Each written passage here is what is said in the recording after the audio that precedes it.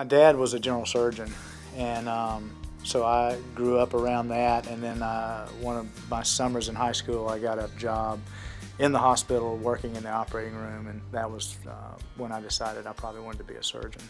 Cardiac surgery specifically interested me because of all the technology involved in it. It involves machinery, it involves computers, it involves physiology. It sort of was the culmination of everything for me to be able to work on that and fix something that was very vital to somebody's life and use a lot of technology to do that. The thing I like the most about my job is that we affect other people's lives in a real tangible way by what we do. I'm Dr. Morris Brown, and I'm living the Piedmont Promise.